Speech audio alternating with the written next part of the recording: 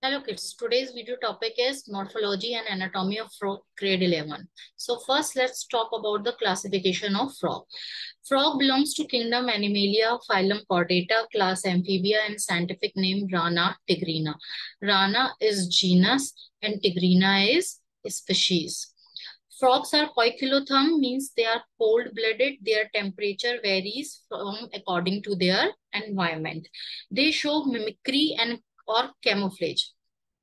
Mimicry or camouflage means they change their body color according to their surroundings or environment. So if they are in grass, they turn into green in color. And if they are on land, sometimes they turn into brown in color. So they can change their body color according to their environment. That is called mimicry or camouflage. They show hibernation and estivation. Means when there is extreme summer and winter, they go for sleep. Hibernation means winter sleep and estivation means summer sleep, and they go for sleep in burrows. Okay, next is morphology. So frog body is divided into head and trunk. Okay, so here is the head and here is the trunk. Okay, also their skin is moist, smooth and slippery because of the mucus, and their dorsal side of skin is olive green in color, and the ventral side, belly side, is pale yellow in color. They have one pair of nostril. Also they have bulging eyes. Okay, their eyes is covered by nictitating membrane. This membrane protect their eyes in water, also help them to see in water. Behind the eye, there is a membranous structure is found called tympanum. Tympanum work as ear.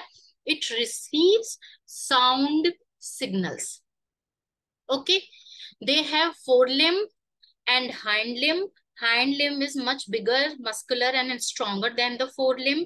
Okay. Forelimb have 4 digits. Hind limb have 5 digits. Hind limb have webbed feet. This webbed feet help them in swimming. Okay.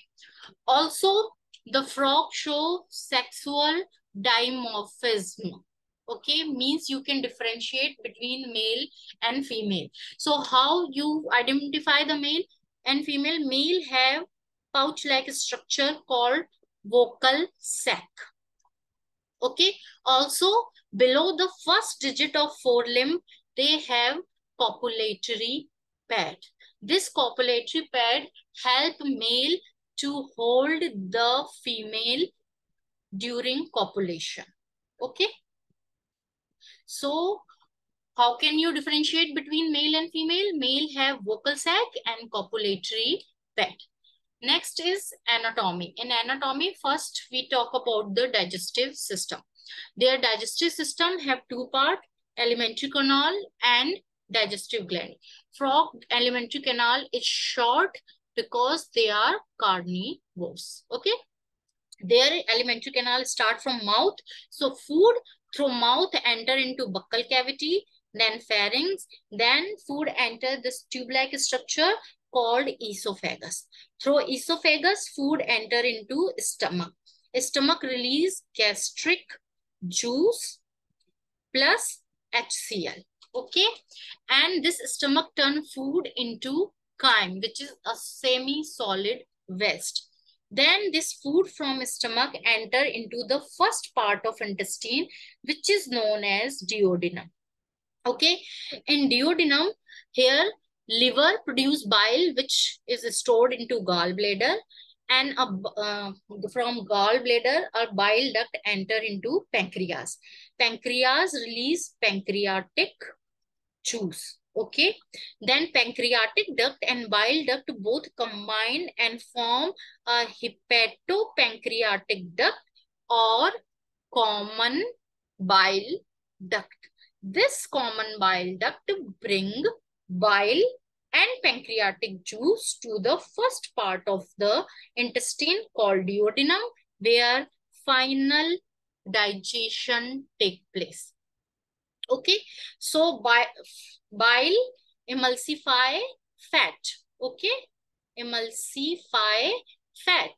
and this pancreatic juice digests carbohydrate plus protein. Okay, then the food enter to the rest of the part of the intestine where absorption take place. Okay, for absorption, intestine have finger-like projection called villi and microvilli. Okay, so absorption take place in intestine, then undigested food enter into the rectum, from rectum to cloaca, and through cloacal aperture it excrete out from the body. Okay, so what is the sequence of digestive system in frog?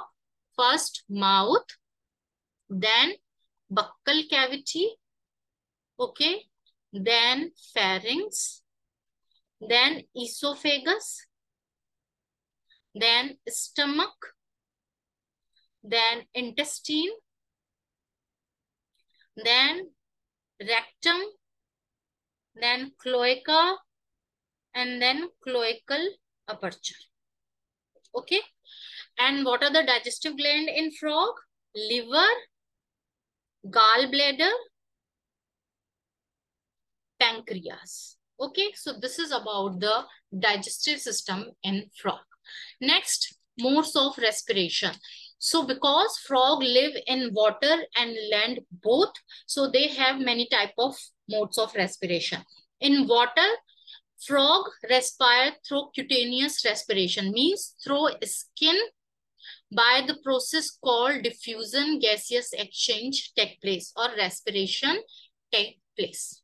Okay, cutaneous respiration. Frog also show cutaneous respiration in land as well as during hibernation and estivation, means summer sleep and winter sleep. That time also frog respire through skin. Okay, now at land, pulmonary respiration take place. Pulmonary respiration means frog respire through lung.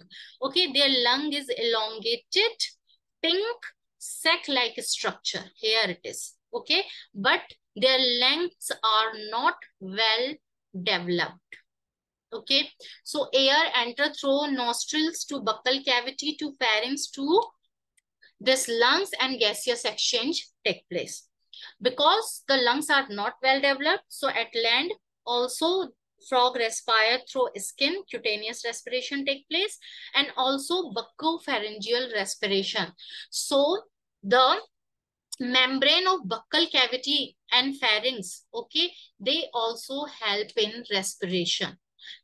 So this is about the mode of respiration in frog. Half of the topic is explained here. I hope you like it. Rest of the topic I will explain in next video. Thank you. Please like, share, subscribe my channel.